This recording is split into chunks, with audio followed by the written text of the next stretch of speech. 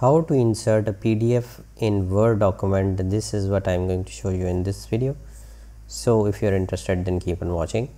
You need to open the Microsoft Word, open the file in which you want to insert the document, place the cursor where you want to the PDF file to be inserted, click the insert tab, and within the insert tab you need to come towards this right side and click this icon which is for inserting the object or text from file.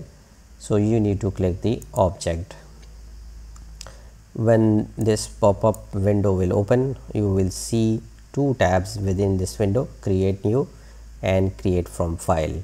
You need to click the create from file, and from here you would see that you can insert the PDF file as a link to file, meaning by that once you will insert the PDF, it will generate a link to source file, or you can also display it as an icon.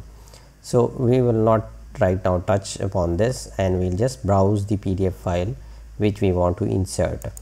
Select the source file from where it is placed, select that file and click insert. And here you can select whatever the option you want to select from here, but I'm going to skip those these two checkboxes, and I'm just going to click OK.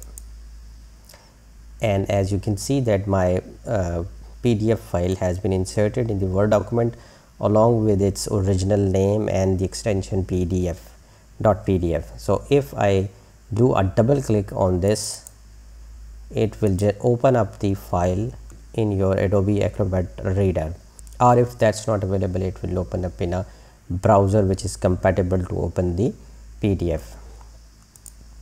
So this is how you can insert the PDF file within the Microsoft Word document. Thank you for watching this video till the end. If you like this video, hit the like button, share and subscribe.